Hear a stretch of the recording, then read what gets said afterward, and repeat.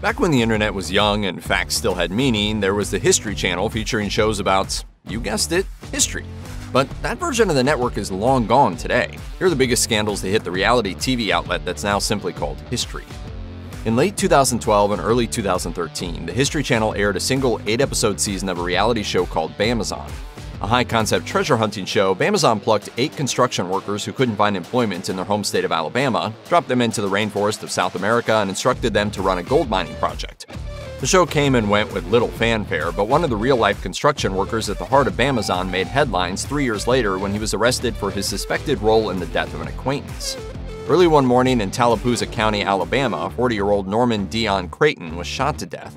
His body was discovered by hunters in a forested area. The local sheriff's office apprehended 33-year-old Bamazon star Matthew Clayton McDaniel, who had been seen playing pool at a bar with Creighton the previous evening. In June 2018, a jury convicted McDaniel of murder. In 1997, the History Channel aired an hour-long holiday special called Christmas Unwrapped: The History of Christmas. Later released on DVD, the special sought to educate viewers on the origins of numerous Christmas traditions and how observances of the holiday have evolved over time. According to Christmas Unwrapped, Christmas was deemed such an unimportant holiday during the early years of the United States that lawmakers met on that day for decades, business as usual. The United States Congress sat in session and continued to stay open on Christmas Day for most of the next 67 years. That fun fact isn't really true at all, however. PolitiFact investigated and found that the U.S. Senate met for a moment on Christmas Day in 1797, and the House for a spell on December 25, 1802. Other than those 2 instances, Congress did not meet on Christmas Day during the time period in question. However, this false fact circulated and was repeated by numerous organizations and major news outlets, including Fox News, the ACLU, and The Daily Show with Jon Stewart in 2011. After PolitiFact exposed the truth, Stewart had to apologize on air and accept that site's Truthometer rating of pants on fire. American Pickers is one of the most popular shows to ever air on the History Channel, and it made reality TV stars out of its pickers as well as its 3rd full-time cast member, Danielle Colby. She watched over the vintage trading business affairs while the other cast members were on the road, and she also started her own companies buying and selling old valuables, a Chicago store called 4 Miles to Memphis, and a bustling Etsy shop online. However, it would seem that Colby failed to pay her taxes on her earnings. In November 2013, assessors issued Colby a lien of $5,978.40, the amount she owed on retail sales tax, a guess by the government on account of how she'd not filed a return for the year in question. 2 months later, tax assessors issued Colby another lien in the amount of $5,957.20. And then, a few months after that, Colby received another lien for $5,936 in unpaid taxes on retail sales. In 2015, the History Channel aired the miniseries Texas Rising. With a cast including Bill Paxton, Jeffrey Dean Morgan, and Thomas Jane, it was a high-profile narrative dramatic series about the creation of the Texas Rangers law enforcement operation. Unfortunately, according to historians, Texas Rising was rife with errors and inaccuracies. The program even gets a major date wrong. A chyron dates the moment when General Santa Anna rides a horse through the destroyed Alamo as March 7, 1836. In reality, the Alamo uprising ended the day prior. In response to historians and journalists pointing out the flaws in Texas Rising, the History Channel released a statement. As historical fiction, it is designed to ignite interest, to inspire people to learn more about the past, to entertain, and to encourage them to form their own opinions. In May 2011, SEAL Team 6 located and executed al-Qaeda terrorist group leader and 9/11 attacks mastermind Osama bin Laden. Because the individual identities of the members would be of great interest to the United States enemies, security and secrecy is of extreme importance. And a program that aired on the History Channel managed to violate all that. In 2017, the channel aired Navy SEALs, America's Secret Warriors. In a segment about the unit's origins, producers introduced a 1980s-era photo of the 76 original members of the SEALs. No faces were obscured. A one-time SEAL told Page 6, "Why would they show that picture? I already am hearing from people who recognized me. Not cool." When reached for comment, a spokesperson at the History Channel said nothing was amiss because that photo had been passed around the internet for years. Ice Road Truckers is one of history's best-known reality shows, depicting the perilous lives of drivers in the iciest regions of Canada and Alaska. And sure, it's been criticized by actual trucker media like Truck News for exaggerating or even faking some of the danger. Man, it is cracking. It's something fierce. I can't go any slower. Oh my gosh! But real scandal hit the show in 2013. According to a CBS report, star Tim Zicker abducted Lisa Cadeau after hiring her for escort work in Las Vegas. He claimed she overcharged him by $1,000 and demanded she meet him to settle the dispute. It was then that he dragged her back to his apartment, beat her, and tied her up in a closet. Fearing for her life, Cadeau gave Zicker the phone number of an undercover police officer, claiming he could pay her ransom. Zicker called the number and unknowingly arranged his own arrest. The Las Vegas Sun reported Zicker confessed on the spot that he intended to hold Cadeau hostage and prostitute her through Craigslist. Every so often, even the History Channel has to admit that some of their programming is a tad controversial. Like the time they commissioned and then abruptly canceled a $30 million miniseries about the Kennedys. The Hollywood Reporter explained that an early leaked draft of the script caused an outcry among Kennedy family allies. And after months of rewrites and filming, the high-profile project was pulled entirely for being pretty much wall-to-wall slander and lies. They made it sound like I like Hitler. Said I was anti-American. Me! Co-creator Joel Cerno defended his project via The Atlantic, claiming people were biased against him for being a staunch conservative making a series about the Kennedys. Conspiracy theorists also took the opportunity to insist that the surviving members of the Kennedy family had bullied the History Channel into dropping the show. But when the miniseries eventually did come out elsewhere, the Hollywood Reporter review called it, quote, dull, unwatchable, and a ham-fisted mess. Swamp People follows the lives of alligator hunters living in Louisiana, but alligators actually seem to be the least of the cast's worries. According to TMZ, Swamp People stars R.J. Molinaire and J. Paul Molinaire were arrested for attacking a man with a beer bottle. TMZ also reported that Trapper Joe was arrested for burning his girlfriend with a lit cigarette and then punching her in the chest. And Screen Rant detailed the time that Roger Rivers Jr. got in trouble with the law for selling illegal meat. We like it all. We eat everything down here. The Swamp People of the show proved so troublesome, Starcasm reports that most of the cast was suddenly fired before Season 7 of the show, shocking fans and sending angry cast members into social media rants. Producers held firm, though, and remaining fans just had to deal with a whole new bunch of Swamp People. Bigfoot Captured was a feature-length special about the discovery and capture of a real Sasquatch. It was also, as Paste magazine put it, a TV abomination. History Channel styled the show as a real documentary, despite the fact that the program was pure fiction. But not everyone recognized it as fake, leaving some viewers furious about pseudoscience being presented as fact, and others excited to discover proof of a real Bigfoot.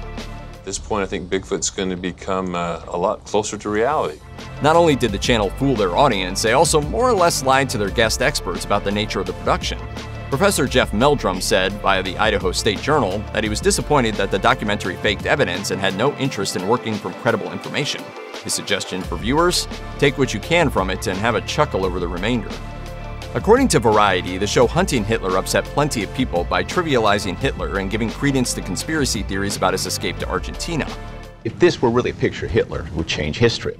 But even more upsetting is the fact that the History Channel promised anonymity to one of their key sources, and then clearly broadcast his entire face to more than 180 countries. The team arrives at a private home where the informant, along with his translator Philippe, has arranged to meet them under the condition that his identity be protected. As the New York Daily News reports, the grandson of a Nazi war criminal agreed to appear on the program with the understanding that his face would not be shown. Production did blur his face out, except for one shot where it is clearly visible. An obvious disaster for someone who doesn't want to broadcast that his grandfather was a Nazi. Remember when the History Channel solved the mystery of Amelia Earhart, only to have their key piece of evidence immediately debunked by a blogger? When you hear the name Amelia Earhart, it's a question mark that's never been solved. According to Vanity Fair, the documentary Amelia Earhart, The Lost Evidence caused some short-lived excitement when it presented a photo of Earhart and her navigator alive and in the Marshall Islands after her mysterious disappearance. The documentary suggests that Earhart survived her infamous crash in 1937 and that the US government knew she was alive but covered it up. The network enjoyed a brief moment of historical triumph before they were thwarted by a blogger doing minimal research. National Geographic reported that Japanese military blogger Kota Yamano looked up the alleged location of the photo in the Japanese National Library's database and found that the pic was published in a Japanese coffee table book in 1935, 2 years before Earhart took her flight. So even if it were Amelia Earhart in that photo, which it's not, it proves nothing about her disappearance. American Pickers follows a couple of guys while they travel around the country and sift through piles of other people's junk in the hopes of finding treasure. The show's producers have occasionally been accused of planting the good stuff, and while we can't know that for sure, at least one of the show's 2 stars has definitely been caught doing less than upstanding stuff. This is a perfect situation for a pick. Back in 2018, Frank Fritz pled guilty to charges of operating while intoxicated, which also included driving the wrong way on the interstate. According to the police report, Fritz was, quote, weaving about the roadway under the influence of Xanax and alcohol. The miniseries The Bible was a huge hit for the network in 2014, except for that one slip-up where the producers cast an actor who looked a whole lot like President Barack Obama to play the devil.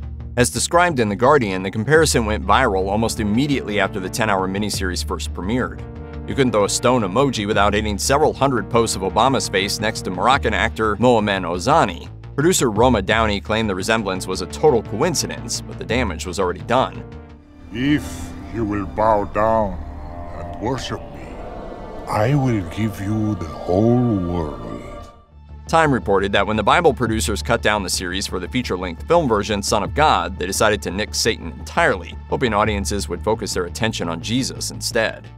The reality competition alone tries to one-up Survivor by abandoning its contestants in the middle of nowhere and then following their journey to survive alone in the wilderness.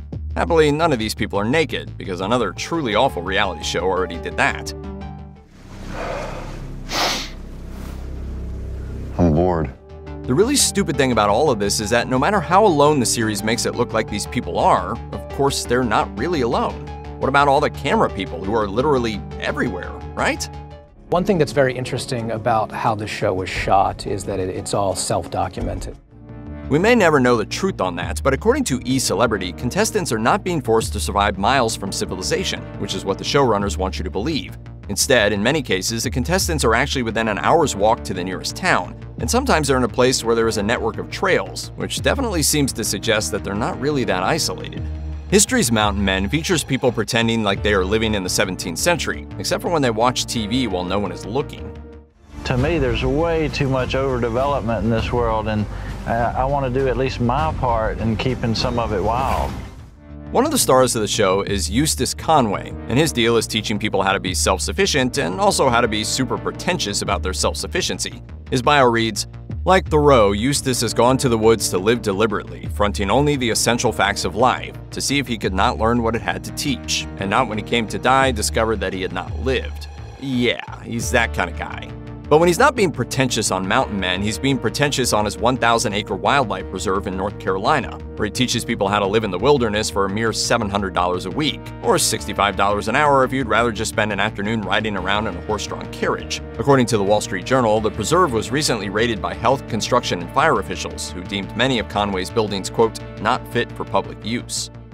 When you think of lumberjacks, you usually think of burly dudes in plaid chopping down trees, putting "wipe your butt on a spotted owl" stickers on their trucks, and maybe pressing wildflowers like in that Monty Python song. You don't typically think of them pulling stuff out of the water, because that's not where trees usually are. According to NPR, though, there was a time when lumberjacks used to float log rafts made of felled trees down the river for transport. Every now and then, the trees would fall off the raft and sink to the bottom, and they don't rot down there either. If the water is cold, the trees will stay preserved at the bottom for a long time and can eventually be salvaged. The problem is, salvaging sunken trees is not legal in the state of Washington.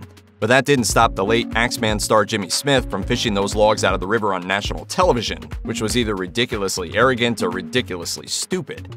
I'm the first one in the Northwest to do this type of logging. Smith had an entirely altruistic reason for his actions, though, to protect people participating in water sports on the river.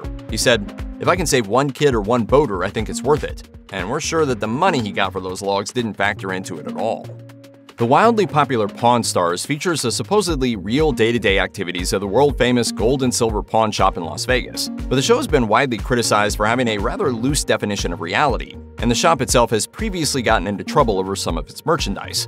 According to ABC News, they may have once melted down $50,000 worth of stolen coins, but the most valuable treasures at the gold and silver pawn shop apparently are the stars themselves. HuffPost reported in 2012 that the former talent agents of the Pawn Stars stars were suing their ex-clients for switching agencies, demanding $5 million in lost commissions. The agency, venture IAB Inc., claimed that History Channel execs had intentionally seduced the stars away from their original representation, convincing them to hire rival Michael Camacho of UTA as their agent instead and losing venture millions in commissions. It's unclear what happened with the lawsuit, which likely means it was dismissed or settled out of court. Then there's Pawn Stars fan favorite Austin Lee Russell, better known by his stage name Chumlee. He's portrayed as a comic foil at the shop, but in non-televised reality, Chumlee's life is somewhat less whimsical. As USA Today reports, police carried out a search of his house while following up on assault allegations in 2016. They didn't find evidence to convict him, but they did find drugs in his regrettably named Chum Chum room, including marijuana and meth, as well as numerous illegal firearms. According to the New York Daily News, however, the reality star was able to avoid jail time with a plea deal, despite being charged with several felonies.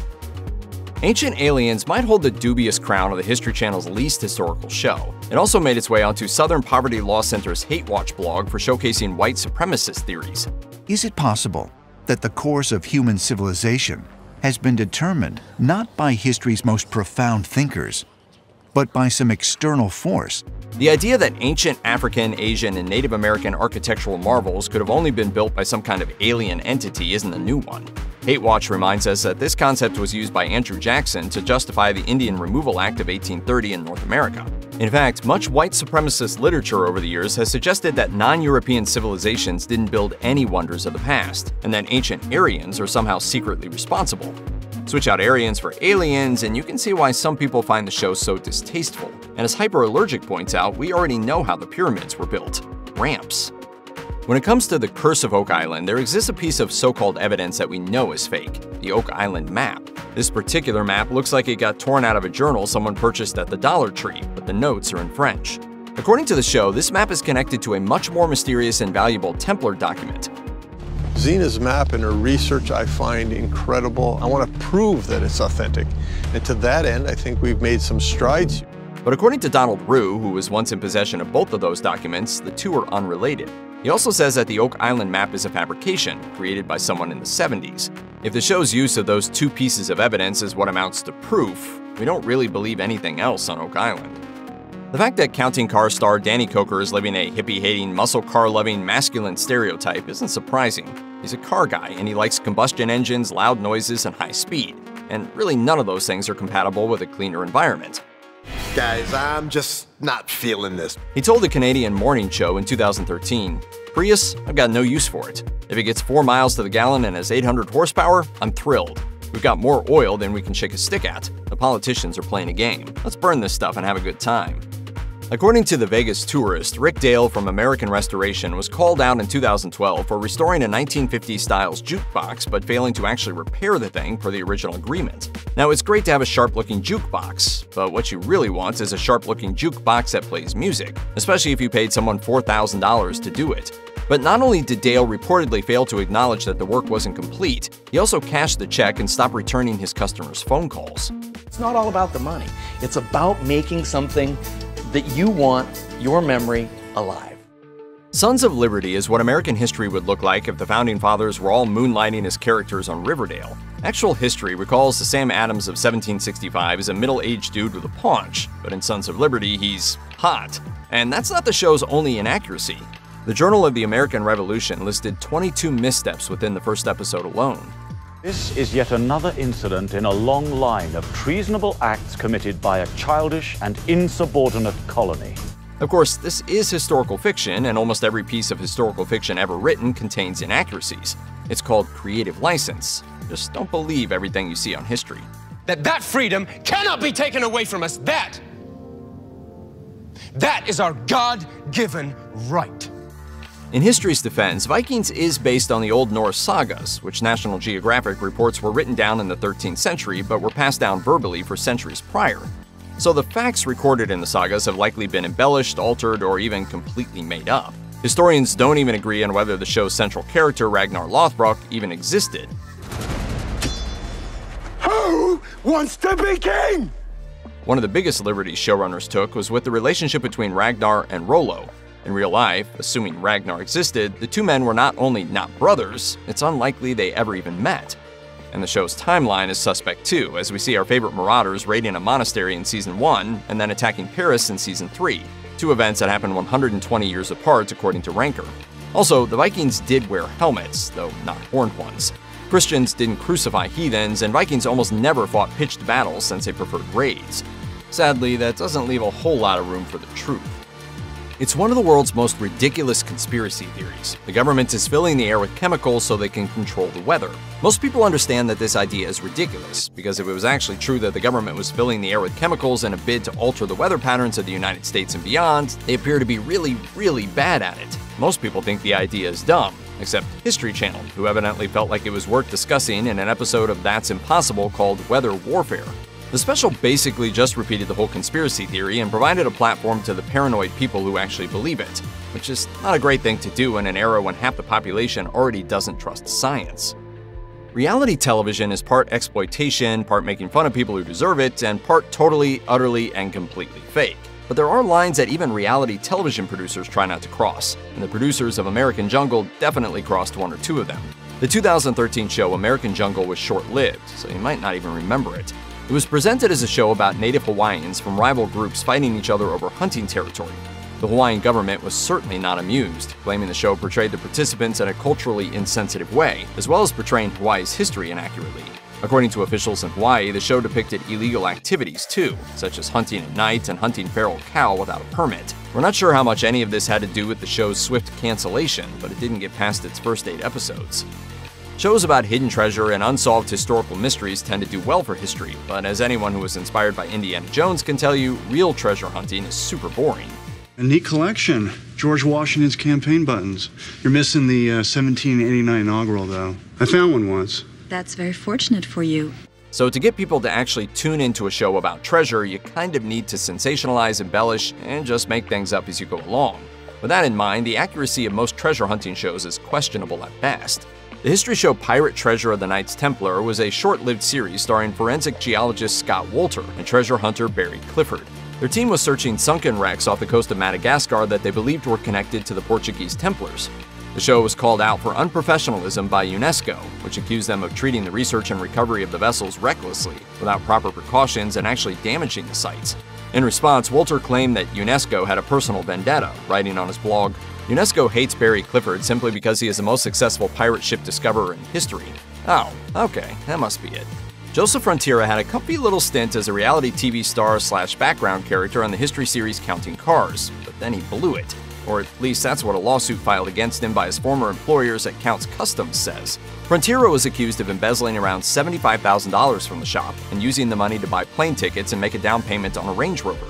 How did he do this? His accusers think he made rubber-stamped copies of the company boss's signatures, so the company's checking account could become his own personal checking account. The scandal was big news for a while, but the case was closed in April 2019, obviously finding in favor of Counts Customs. At a certain point, one has to wonder when the History Channel is going to change their name, because they certainly don't seem to be heading down a trajectory of finding more historically accurate subjects to talk about. One of history's semi-recent shows is a scripted drama called Project Blue Book, which is another show about aliens, although this one actually had a lot of factually correct stuff in it. Dr. J. Allen Hynek, for example, was a real person who worked as a scientific consultant for a government program called Project Blue Book, which collected 12,000 plus accounts of unidentified flying objects. The problem with the series is that it doesn't just stick to the real story, and it's not because the real story is super boring either. It's because it's just not exciting enough for big ratings. So history dumped a whole bunch of made-up stuff into the mix and gave it a stir, so there's just enough untruth that viewers have no idea what's real and what's fake. You know, as any good History Channel should do. Who doesn't love a good Kennedy assassination conspiracy theory? Most people actually, but that didn't stop History from airing an older docuseries called The Men Who Killed Kennedy, with additional episodes created for the 40th anniversary airing in 2003.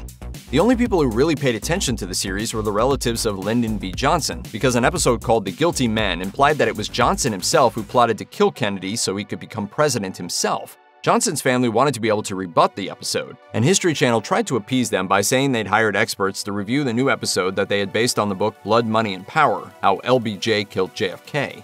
And then, if they found more inaccuracies, they promised to air another program that would publicly debunk the theory. Who's at risk? Who's going to gain the most? Who wins in this deal? There's only one answer to that question, and that's Lyndon Johnson.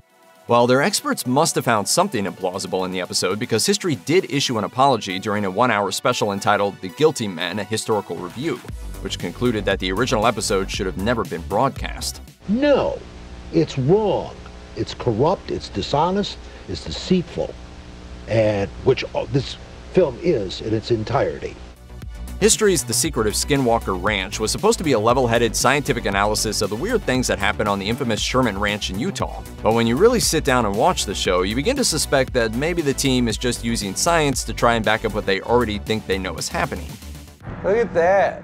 It looks like an object above the tree. And it happens right when the cow moves, raises up. There's even an astrophysicist on the program, but even his theories seem to lean more religious than scientific. By episode 2, viewers were already hate tweeting and abandoning the show in droves, with one disappointed viewer writing, What investigation? It's just a bunch of dudes playing with high-tech toys. The Knights Templar had a cool name. They were mysterious, they were powerful, and they probably looked awesome in chainmail. The Knights were originally supposed to protect pilgrims crossing into the Holy Land, but they ended up being much more than just bodyguards. They also acquired the blessing of the Pope, who exempted them from taxes and other rules that applied to non-Templars, so they eventually became unusually rich. So rich that they set up a bunch of banks so pilgrims could withdraw money once they were in the Holy Land and not have to worry about getting robbed en route. Yes, the Knights were bankers. Not so according to history's Nightfall, though. In Nightfall, the Knights Templar are an elite fighting force, have a lot of affairs, and get sweaty, but somehow still manage to stay Hollywood attractive under all the blood. The show kind of has to embellish the Knights because they probably weren't really an elite fighting force so much as a powerful financial institution, and King Philip IV of France probably took them down because he owed them money. You might get a few guys on Wall Street to tune in for that version of the show, but history's viewers may actually prefer the fiction in this case. Somehow, the title The Men Who Built America made it past history's team of whoever it is that stops terrible titles from happening. As it turns out, The Men Who Built America celebrates the accomplishments of a bunch of really rich dudes, but it also just ignores millions of workers who actually got their hands dirty, and perhaps even more tellingly, downplays or even villainizes the contributions of the people who toiled to bring these visionary heroes' visions to life. One episode in the miniseries depicts the Homestead Steel Strike, but even though the show is a documentary, it gets a lot of the facts completely wrong, implying that there was something sinister about the strike and the workers who plotted against poor, wealthy Andrew Carnegie. And so it goes on, asking viewers to venerate all those wealthy men because they built some cars and bridges and loaned a lot of money to people. History doesn't exactly shy away from the morbid or tasteless, so it should have surprised no one when they publicly announced they'd be making a documentary that would end spectacularly with the exhumation of a corpse. John Dillinger was a gangster who gained infamy in the 1930s for robbing banks and also being handsome. The end of Dillinger's story is that he was taken down by the FBI and then buried under 3 feet of concrete. And ever since, there are people who say it wasn't really John Dillinger who got shot by the FBI that night. This rumor has persisted for so long that Dillinger's relatives decided to have him exhumed in order to finally answer the question, and history decided that it should be on video. As it turns out, though, it's not actually that easy to get permission to dig up a corpse, and Dillinger's family had to abandon the idea after a judge dismissed their case against the cemetery, which had denied permission for the exhumation. Before that decision, though, history decided to back out of the project. They didn't say why, but it might have had something to do with the fact that digging up corpses is morbid and morally bankrupt. Then again, that hasn't stopped history before.